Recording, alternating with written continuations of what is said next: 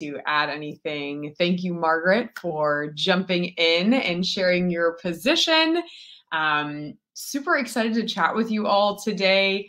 I'm Margaret. I'm a partnership manager with Skillstruck. I'll share a little bit more about myself in just a moment, but excited to talk to you all about computer science and specifically computer science in the elementary space today.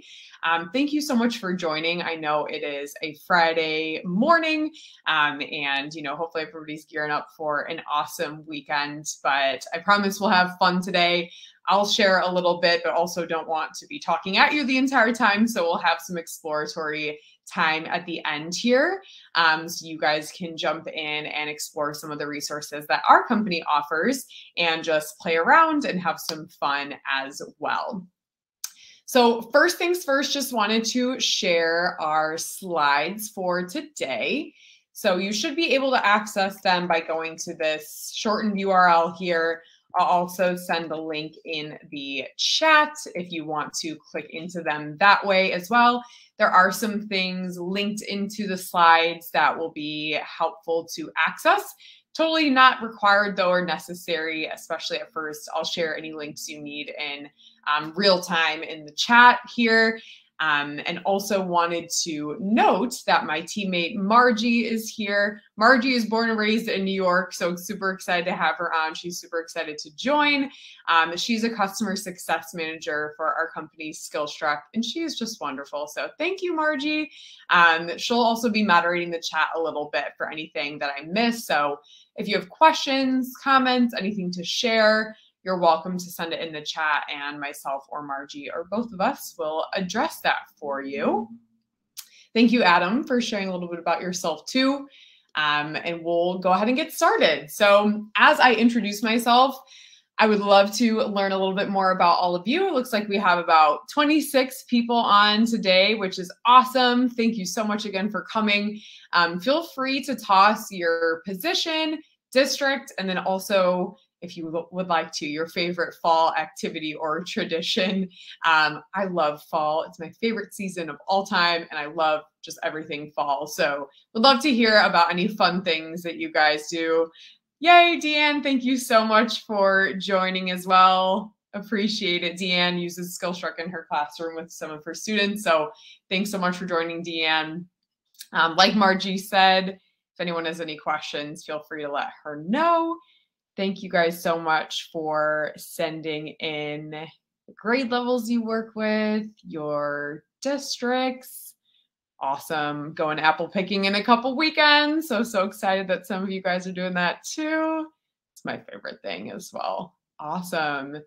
Definitely seeing some familiar school districts and even names. Thank you all for coming. Awesome. Well, as you guys throw your information in the chat, I'll just share a little bit about myself. So my name is Margaret, like I mentioned. I'm a partnership manager with Skillstruck. I cover our Midwestern states and then also New York and New Jersey. So super excited to talk to you guys today. I was born and raised in the Chicago suburbs, and then I went on to study elementary and ESL and bilingual education at University of Illinois down in Champaign-Urbana. And then from there, I went on to teach fourth grade just for a few years. All of my years of teaching were pandemic years, which was super fun. So my first year was the 1920 school year, which is obviously kind of crazy. So it felt like a little bit more than just 3 years. But I taught in the suburbs of Chicago in a city called Wooddale, which is right near O'Hare Airport. If you've ever flown into Chicago, probably flew into O'Hare. So you've probably been very close by. Now I'm just 100% a teacher advocate. I love working with educators, administrators, sharing about our products and tools that we have with our company Skillstruck, and just connecting with people to help you all build out some great computer science pathways and experiences for your students. So thank you all for joining me today. I will share, of course, my contact information, everything at the end of our session. If you're curious about reconnecting, I am happy to connect with anybody at any time. Also wanted to throw it out there, I'll be visiting New York a couple times in October for some different model schools conferences and smaller events and things like that. So if you see me, recognize me, please come say hi. will also be at NYSCATE. So I would love to see and connect with any of you there as well. We'll have a booth. And I would just love to connect with any of you in person. Just taking a look at the chat here. Apple picking seems like it is the main activity that people are loving in the fall. That's my favorite too. Corn mazes. Awesome. Great. Well, I see that most of you guys are working with elementary grade levels, which is wonderful. That's what we'll focus on today. But also, just so you know, our resources with Skillstruck are full K through 12. So if you work with any secondary students or connect with any educators or administrators interested in secondary resources, we have that as well. Happy to share more about that anytime. All right, so before we jump into some different activities and tips for engaging elementary students in computer science, I just wanted to talk through some of the most common challenges that we often see when we work with districts on creating those K through 12 pathways, or especially those elementary pathways with computer science. First, computer science is very, very new to many teachers. The vast majority of the teachers that we work with are a little bit newer to computer science. And we know that it can be really intimidating. Computer science kind of has this like unfortunate stigma that it's really difficult or that it's not for everybody. And that can be kind of hard to overcome. With that, we know that it's hard to adopt and integrate something new into the classroom, especially in the elementary space. Like I said, I taught elementary school. My teammate Margie is a former teacher as well. We know that finding the time and space, especially in grades K through 5, is not always easy. It's hard to add one more thing. We also know there's a lot on elementary teachers' plates and a lot of tools out there. So sometimes that can get even overwhelming within itself. With that, the over-gamification and lack of rigor can sometimes be troublesome to balance. So we try and help districts find like that healthy balance between a gamified approach that's engaging, but also making sure students understand the meaning behind what they're doing when they're coding and learning computer science. And going along with that, support is really big for us at Skillstruck. We know that's really crucial when building out these computer science pathways. PD, of course, is important, but we really also focus on ongoing support. And we know that that is a really crucial part of your journey with computer science.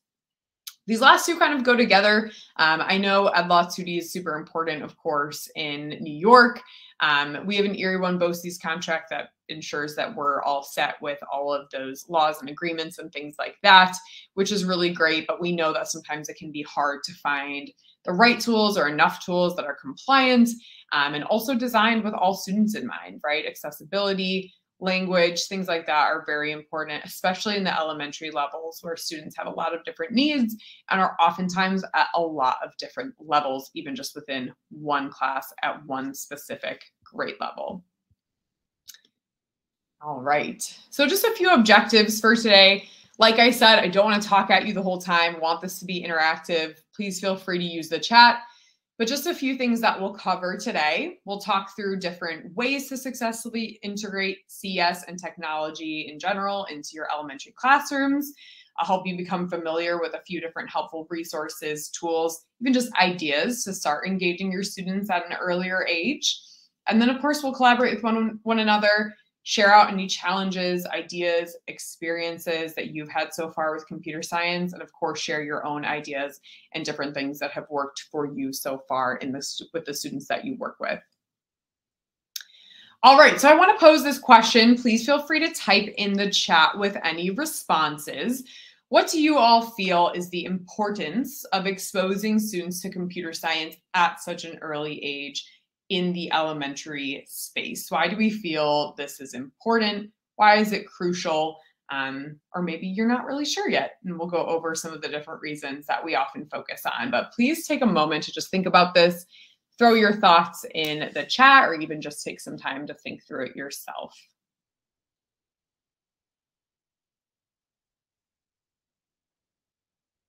Critical thinking and problem solving, absolutely.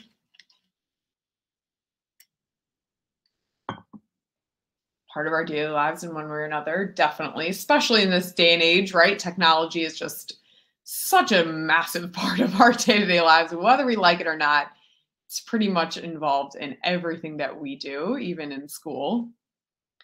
Different skills, different ways of thinking and problem solving. Absolutely. When students start at a young age, they're not so scared about it. Yes, I love that, Deanne. Introducing to them at an earlier age before they have any like stigmas or thoughts in their mind about what computer science is and who it's for. They can do computer science when they're older. Yes, setting them up for success down the road. This is amazing. Already exposed to technology. Yep, appropriate use, definitely, right? We want to teach students how to be good digital citizens, and that includes introducing them to how technology works in general, using it safely. Yeah, these are also amazing. Thank you guys for sharing. You touched on so many of the things that I have on a longer list here of different reasons for why we feel passionate about introducing computer science early on. Yes, keep them coming too. These are also great in the chat. Hands-on learning, connecting into new interest. Yeah, right. Just exposing them to what's out there, giving them a safe environment to play and explore, making it enjoyable. You have that engagement piece, right? So important. And just STEM in general. I feel like students are oftentimes super engaged when STEM or hands-on activities and learning are involved. Wonderful. Thank you all for sharing. Please feel free to keep adding to the chat. This is a list that oftentimes we talk about with Skillstruck. A lot of these things you guys already touched on. This first one is something that I often bring up with districts, especially because I taught 4th grade, this like cool, not cool phase that students oftentimes cross over from one side to the other in elementary school. I often felt like that happened in my own 4th grade classroom. Like my students would come to me fresh out of 3rd grade. They were kind of like still in the phase before this cool, not cool phase of life. But then after a couple months, even probably around this time of the school year, actually, we started to see that where students kind of start to put each other in boxes and kind of label themselves as this kind of student or that kind of student. So we really feel passionately about reaching students before that. Our tagline with our company is like, coding is for everyone, right? It can be for everyone. Even if your students don't go into a specific career down the road that's coding specific, like all of you or most of you said in the chat in some extent, students are going to use these skills no matter what career they go into down the road, especially because technology is already such a big part of our lives. That's only going to continue and probably expand. AI is obviously a hot topic right now. So even with that, we know that students will just continue to have this be a part of their lives, their careers, their educational experiences. Next, just preparing students for more advanced CS and technology concepts that they will come across as they get older. So like text-based programming, right? If we start students earlier on with block and even a little bit of text-based programming, which we do with our curriculum, it can help set them up for success if and when they go into some of these courses down the road. Sometimes we'll speak with districts who have students, required to take, for example, a computer science course in high school or the middle school level, or there's some sort of mandate. And if students haven't been exposed to that at all, just the engagement levels aren't really going to be there quite as much if they have never seen this before. And also coding at the secondary level, once it gets a little bit more complex, can obviously be a little bit more intimidating. Next here, just helping students practice those computational thinking skills, which I also noticed in the chat. That can even help them be successful in other subject areas, which in the elementary space is so awesome and influential. We've worked with an educator named Mike Aftal also. He is amazing and actually used some of our resources to work with a group of struggling math students in the elementary space. And he actually looked at this group of students and said, these students are struggling with math. I'm not going to bombard them with more and more math concepts and exactly what they're struggling with. I'm going to take a different approach, introduce them to some other concepts through computer science and coding, and see if that helps. Spoiler alert, it did. They improved their math scores beyond what we even expected. So I actually linked in a little blog post that we've done about his experiences and also his presentation at ISTE this year, all about that. Totally recommend checking it out. It's really an amazing story and really just helps explore how computer science is so helpful in other subject areas and can just help students with those computational thinking skills overall. This next one I really love, especially because I feel like nowadays all of us, not just our students, but just everybody is constantly consuming technology, whether that be social media, just using it in our day-to-day lives for work, personal use, whatever it may be, even just watching the television, right? We're constantly consuming. And it's really important to teach students to not just be consumers of technology, but creators and innovators also. So for example, teaching students how to code using a simple HTML skill and building a really simple HTML website is an awesome place to start to show them, hey, you can be a creator as well and don't just have to only consume technology. We touched on this next one a little bit as well already. Teaching students how technology works and also helping to teach them how to use it safely is so important and crucial, especially in the elementary space. We know students start to, interact with one another a little bit more online, whether they should be at that age or not. Sorry, I've got a siren outside my window if you guys can hear that.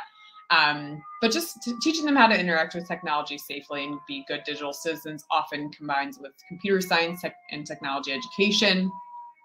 And then lastly, introducing students to new, more inspiring career opportunities that allow them to use that knowledge that they've gained in the elementary space down the road to their advantage. There are so many wonderful career opportunities that involve computer science, computational thinking, just technology in general, that we really want to give students access to and encourage them to explore.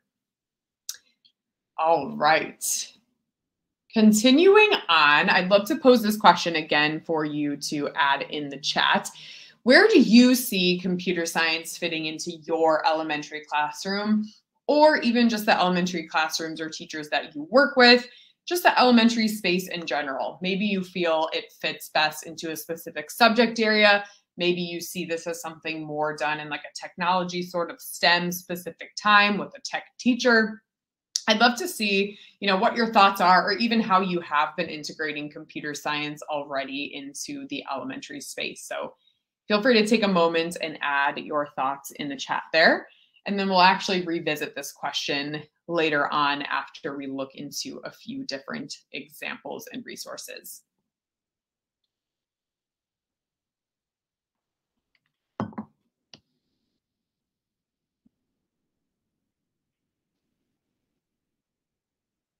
Wanting to integrate it into ELA math and library.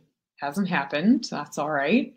All in the beginning phases with this. I know also with the New York Computer Science and Digital Fluency Standards, this year is a little bit more exploratory for a lot of people, with full implementation next year. So we know that it's on a lot of people's radars right now, and then maybe a little bit more official next year. Library can be everywhere. Absolutely. Yeah, in the district I worked in, it was mainly during library. We had like a maker space time. I often see that in the elementary spaces where it's a little bit more separate, but it's great that some of you guys are saying it's kind of going to be integrated into some other subject areas. Teaching about digital citizenship, research. Yeah. Love this. Yeah, agreed, Margie. Love talking about cross-curricular. That's what we'll talk about today. I'll give you some examples of using this in the elementary space in different subject areas specifically. Project-based learning. Yeah, absolutely. Ideally adding it into another classroom area, but yeah, agreed. Wanting to reduce that stress on a classroom teacher, definitely important and not always easy to do. We know that classroom teachers, there's a lot asked of them. All right, awesome. So it seems like most people kind of see this integrating into other subject areas. Maybe you're just starting in the library space, or that's where it's been so far. I love the interest to integrate it into what you are already doing in other subject areas as well. Looking for more buy-in from teachers. Absolutely, yeah. Yeah, we've seen that support piece and just the user experience piece when introducing different ed tech tools, and computer science specifically is very important. Like I said, most of the teachers that we work with are completely brand new to computer science. We've had, for example, a teacher who was previously only teaching choir and was kind of voluntold to teach Python in the future. So he's been having great experience with Skillstruck, but we know and have seen, that stress and fear come across for when this is added on to teachers' plates. And it's something that's very, very new, especially in the elementary space when teachers are already asked to cover so much and in so many different areas and subject areas as well. Awesome. Well, we'll revisit that question, like I said, once we take a look at a few different examples here. So today I focus mainly on just one activity that I'll give you an example of in math, in science, in ELA, and then also kind of a more SEL-based activity that I'll give you some resources for, a fun unplugged activity. So we'll take a look at a few examples on the platform, talk through these resources, and then, like I said, I'll give you some time to explore a playground link that we have so you can actually play around with these tools yourself, share out that link, practice some coding yourself if you're curious. So first we'll start with math. So all the screenshots that you see in my presentation here are just from our Skillstruck platform itself. All of these activities won't necessarily be active on the playground link I share with you today, but if you want more access to some of these activities, you can always create your own demo account or a free for classroom account that will have some activities that you can use with students. I'll share all of that information at the end of my presentation here. So first, this is a first grade example integrating math into computer science. So this little challenge here, we call these scenes. The scene is called Cake Bakers, and I am being asked as a student to code sprites to model this word problem specifically. Now, I chose this specific example with math because, one, I often feel like people think about computer science and math as connecting pretty strongly, but also because I don't know about you guys, but when I was teaching, word problems were kind of like the bane of my existence. Like it was always just really, really difficult to get my students to slow down and to not want to just solve a word problem super quick or by rote memorization like they're used to solving some other math problems, but really get them to stop, think, visualize, and take their time with word problems. They were just always the most challenging. So I would always love any way to make them a little bit more engaging and also just give a way to, encourage my students to slow down and really think through the problem before just guessing at an answer. So the first step that I always told my students when completing a word problem was draw a picture. Visualization in general, but specifically I said, get out your little whiteboard, get out your piece of paper and draw a picture of what's going on in the word problem. And oftentimes that really, really helped them to actually figure out what's going on in the problem and recognize that it's a problem that they really did know how to do. So yes, like Margie said, students can pick their own character and create scenes like that. Oh, my screen went out. Can you guys still see it? Maybe it's because I didn't move my, Okay, some people can see it. Okay, good. Thanks for letting me know, Margie. So like Margie said, students can choose their own characters, like I've chosen a couple here, and I built out this little scene to show that one of my characters baked 4 cakes, one of them baked 7, and then I'm trying to figure out how many they baked all together. So once students click play on this specific scene, these cakes would move over to the right, and then they would be all together in one to show me that they baked 11 cakes all together. Oh, I see some of them are, someone said that they're lagging a little bit. Yeah, sorry, Angela, we'll see. Please let me know if everybody's having similar problems. Could be my Wi-Fi. Seems stable right now, but please let me know. So this is just one example of getting students to interact a little bit more with their word problem and also teaching them some basic block-based coding skills where they actually have to drag and drop to move these cakes from one end of the screen to another, build out those little instructions for their computer while also helping them figure out the answer to this specific word problem in math specifically.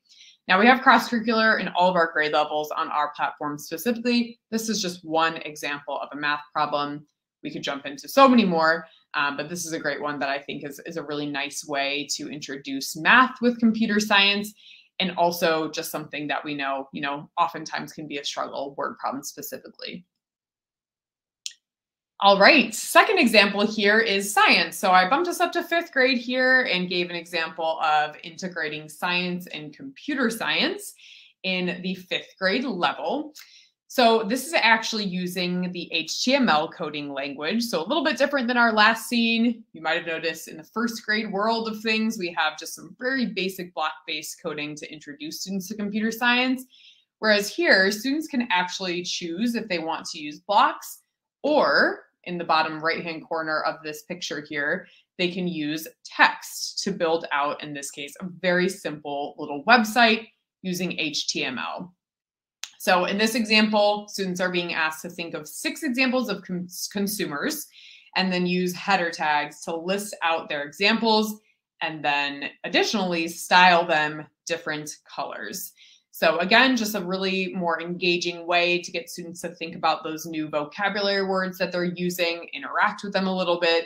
And then I added in this extension activity idea, discussing how producers, consumers, and decomposers play an important role in a healthy ecosystem, and then have students take this a step further to create a simple website explaining the importance of and difference between all 3 of those in the playground that I'll give access to you all to at the end today. So just a really nice way, again, to add engagement to a more basic, maybe science activity or lesson, creating a website about what they have learned instead of just having students, create a simple slides presentation or something that they're maybe more used to doing in general. So yeah, like Margie said, students can actually flip between blocks and text in order to challenge themselves a little bit. And this way they actually get introduced to this text-based programming at a younger age than they would with a lot of other tools. And we found, again, that makes that transition into middle or high school a lot less intimidating because they've already at least seen what that text-based programming side is going to look like, instead of having it be kind of this shock when they go into the secondary grades. This also syncs. So if I do some of my coding with the text and some of my coding with the blocks, it's actually going to sync so that I can access and use either one and kind of flip between the 2. All right, third example here is ELA. I use a 4th grade example for this. Like I said, I taught 4th grade, and another thing that was always a really big struggle was helping my students come up with engaging and exciting and unique titles for their essays that they created. We often did this at like the end of our unit, for example, with like narrative writing. We would come up with a title at the end once they had written their entire essay. And in this case, instead of just having students pick a title and slap it on their essay, they're going to create 3 simple header tags, really simple and basic activity for some text-based and block-based coding opportunities in the 4th grade space. And it says here even, remember to make your titles exciting so people will want to read what you've written. I also add this extension activity that I think would be really fun to rank their titles from the least to their most favorite, using the different header levels here to make one biggest and one smallest. You can even have students walk around the room and maybe vote using Post-it notes, looking at each other's screens to see which title they liked the best or the least, and then challenge students to adjust the size of their header tags as a little extension activity from there as well. And then also, if you wanted to take that even a step further, students can add color, even font to their header tags, kind of like what we saw in the science activity there, and just explore and really make this their own. I know a lot of my students really loved creating different like slides presentations in Google Docs when they were able to type up their essays after they finished writing them out. So how fun and engaging would it be to actually create a little website, even be able to add images and photos that way to showcase all of their hard work. All right. Lastly, I wanted to add in a unplugged activity because I know that it's not always something that, we want to have students sitting on their device all day. Students are already on their devices a lot throughout the day. So within our curriculum, we have a lot of unplugged activities, but this is one of my favorite activities for introducing computer science and coding to students at the elementary grade level. Coding can be challenging. It's definitely not the easiest experience for all students to grasp, especially if they haven't been learning it from grades kindergarten or, early elementary in general. it can be really challenging to introduce to students. So this activity here is all about growth mindset. And I'll give you some scenario cards that you can use. You can print off and use in your classrooms as an unplugged activity as well. But in this case, students are kind of identifying whether or not our little Skillstruck blobs here are handling situations in a constructive way or not a constructive way, and talking through how they can improve that growth mindset piece. So just a few steps to this activity. I won't go over everything super far in depth, because if you want to use this, you can of course read through everything more in depth on your own.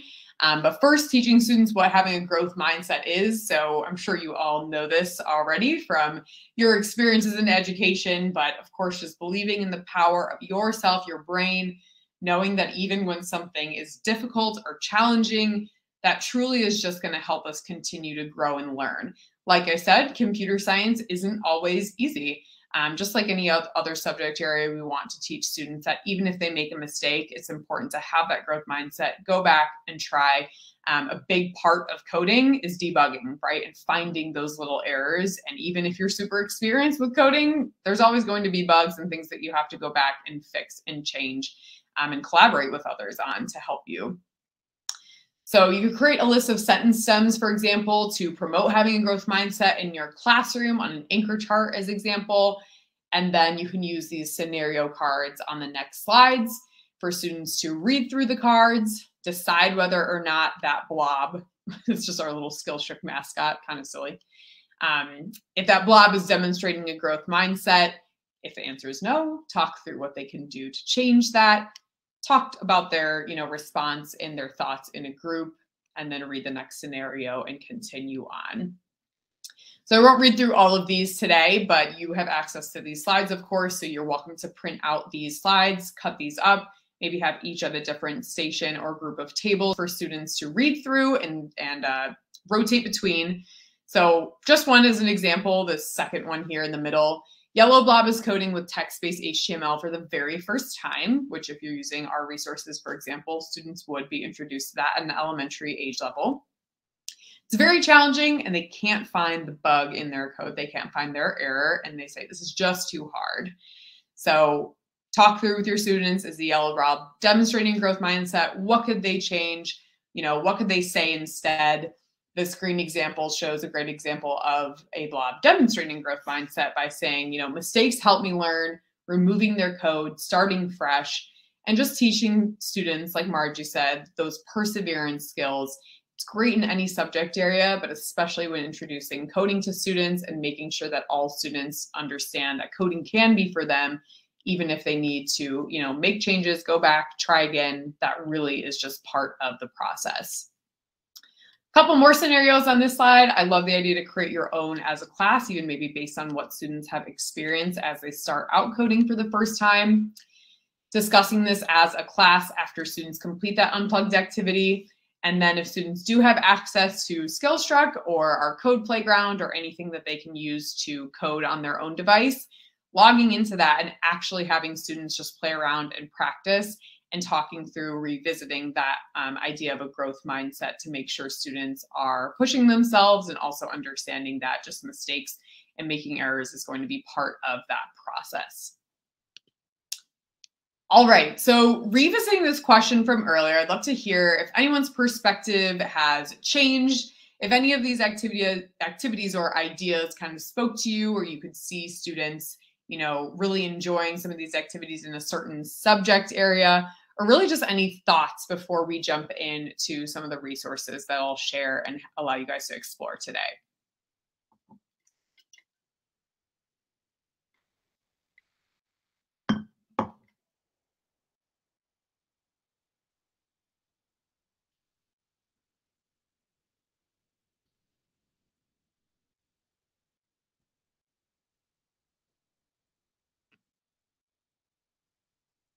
Crickets, crickets. Maybe everybody's ready for something a little bit more interactive. I know it is Friday. Let's see, Friday morning still for you all. Friday morning for me as well. Word problems, growth mindset. Absolutely, yeah. We've all seen, especially in the elementary space, students getting so discouraged when they make a mistake. can be really hard. And I love even just doing this activity as a class and talking about this as a group, right? Like something I always introduced to my students at the very beginning of the year was like, we are working together as a class. And even if someone makes a mistake, like having that conversation about how, we can just work together to push through those things and work together to help each other, continue to grow and learn, that everybody makes mistakes. Those conversations are so important to have, especially when introducing something like computer science. I love it. Thank you, Margaret, for sharing that. All right, great. Well, feel free to add anything else to the chat as you see fit. Now we will have a little bit of time to explore. So I am going to share this playground link out with you all. I'm just going to click on it real quick here so you can, or actually I'll just have you guys, I'll type this into the chat. Woohoo. I'm going to share this link. Feel free, if you got the slides, you can just click right into it, or you can go to this link once I send it in the chat here. Let me know if you have any issues. It'll just ask for a few pieces of information from you there. And then, oops, I think I forgot a slash there. That might not work. Hang on. Oh, actually, I think that will. Margie, will you confirm that that link works on your end? The one I sent in the chat, where you can type it directly into your browser. Okay, perfect. So go ahead and click on that from the chat or type it in. Once you access that, and like I said, I gave a little disclaimer at the bottom here, our platform is entirely web-based, so it'll work on any device. You'll be able to access this in the most effective way on a computer or tablet. So if you go on it on your phone, the experience just won't be quite as good because it's just meant to be viewed on a bigger screen. So definitely go on your computer. That's probably best. And this link, I have it at the top on this slide here in case you didn't grab it yet. It'll just ask you to enter in your first and last name, the language that you'd like to learn in, your email, and the name of your school and district. And this link will actually be active for you guys to use through October 13th. So feel free to share it out with any other educators, anybody interested. They can play around with this. Totally awesome if you want to share and, just explore any of these resources on your own a little bit further in depth as well. So what this is going to bring you to is into our code playground for Launchpad. Launchpad is our K-5 content. And this is just a very small chunk of all of the different content that we offer on the Skillstruck platform, of course. So our actual resources are much more robust and in-depth, but this playground will give you just a little bit of a feel for some of the different tools and things that we offer in the elementary space, and a really nice place to just play around and explore yourself. So I put a few different suggestions and ideas if you'd like a more guided experience. We've got about 20 minutes. We'll come back together with about 5 minutes left just to wrap up and share out some additional information and links and things like that for you guys to reach out or follow up or just have some more resources in your tool belt. But I gave a few ideas here if you'd like a more structured experience. If not, feel free to just play around with it. Practice coding yourself, be creative, have fun. As I show in some of these pictures here, we have some blocks playgrounds available. Those are great places to go to just create and explore without any specific requirements. You can complete the lesson that pops up right when you log into your account. You can complete some challenges. I love the fonts, sentences about me. That's a great icebreaker beginning of year. I know we're past the beginning of the school year now, but still always fun to do a little about me activities to help students get to know and connect with one another. Or I'm a big reader, so I love the idea of creating a book review website using HTML through our code playground there that you can see I circled on the slide. So feel free to play around. Use the chat if you have any questions or any thoughts or anything that you found that is particularly fun or interesting to you that you want to share out. And then we'll come back together in about 10, 15 minutes here after you've had some time to explore. All right. I will take a break from talking now because I've been talking at you guys the whole time. Thank you so much.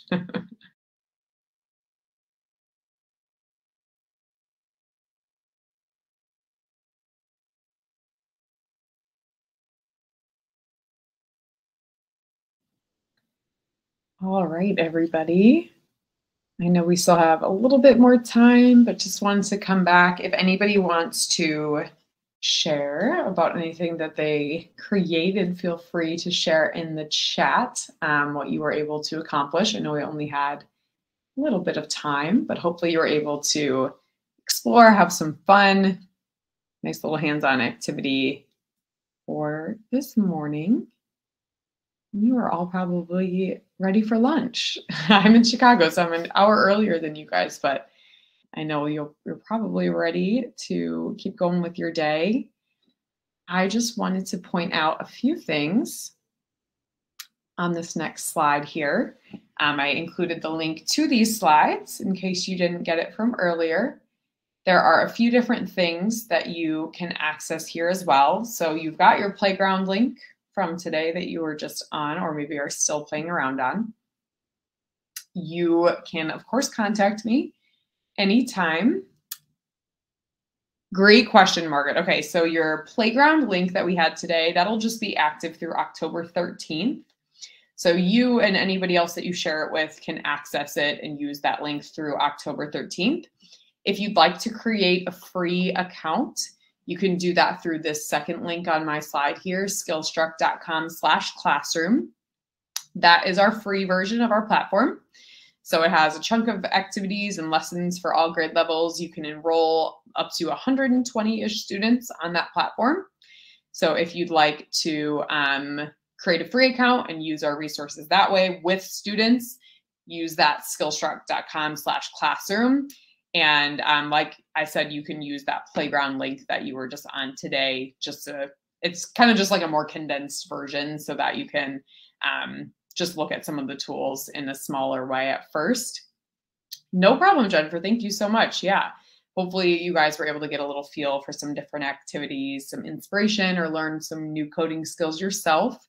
If you want to get a full demo presentation of all of our resources, like I said, we are K through 12.